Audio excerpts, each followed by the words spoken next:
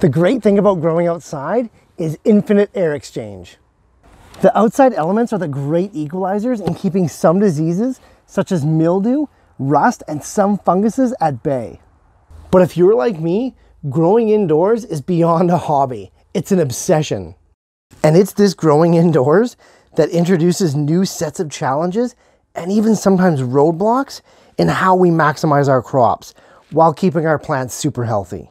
So let's do two things today. Let's discuss one of the major parameters of indoor growing, which is air exchange, and let's review the Sunglife 12-inch high velocity greenhouse fan in the process. So let's get to it.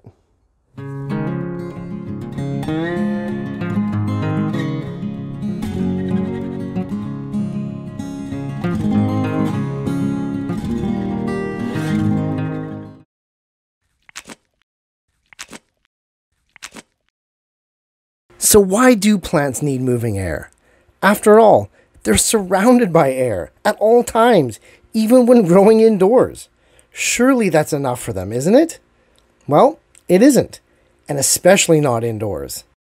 Air circulation is vitally important for many reasons, but today we're just going to focus on two. Reason number one is the exchange of air.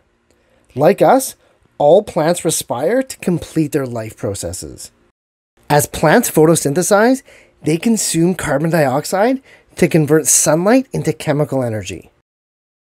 So, during the light cycle of the day, the plant needs a steady supply of CO2 to complete this process.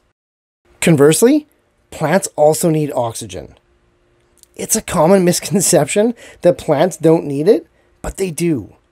Plant cells are very similar to ours. They use oxygen to respire, and they do this constantly. Flushing out that old air and replacing it with new stuff is vital to maintain optimal growth for terrestrial plants like our veggie crops. The second reason that we need to circulate the air for our indoor plants is because of transpiration. Plants need water, we all know this, but only a fraction of the water is used for growth and metabolism.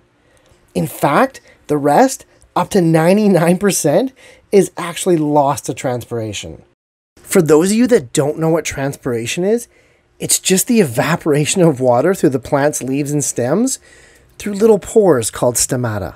So with plants constantly emitting water from their leaves, it is vital to have a proper airflow to carry that water vapor away.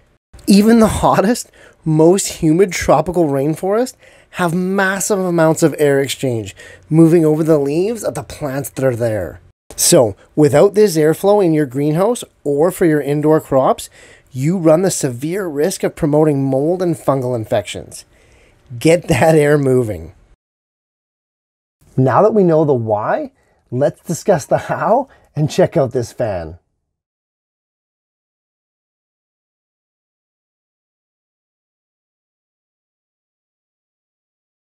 The Sunglife High Velocity Fan is a floor tilting 12-inch unit with 12 speed settings and an all aluminum construction designed to withstand high humidity.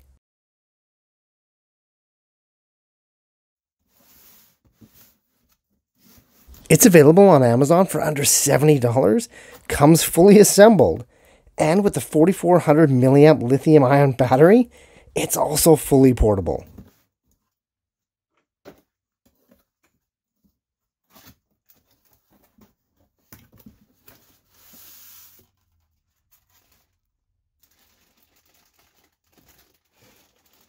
Delivery was fast, as expected with Amazon Prime, and the packaging was impressive, yet efficient.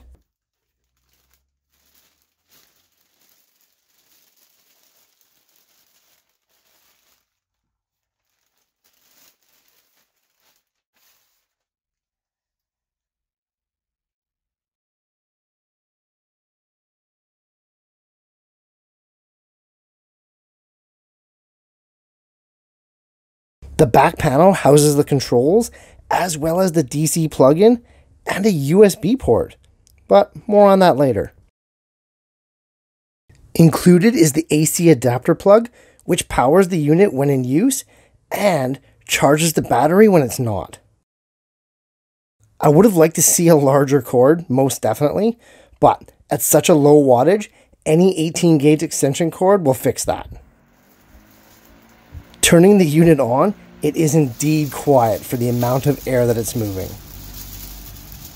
Even in use, the power bank will still begin to charge itself, with the battery indicator level right beside the speed settings. Now, for that USB port. As the unit has a 4400 milliamp battery, Sunglife has decided to let it double as a power bank. This way we can charge things like cell phones and tablets.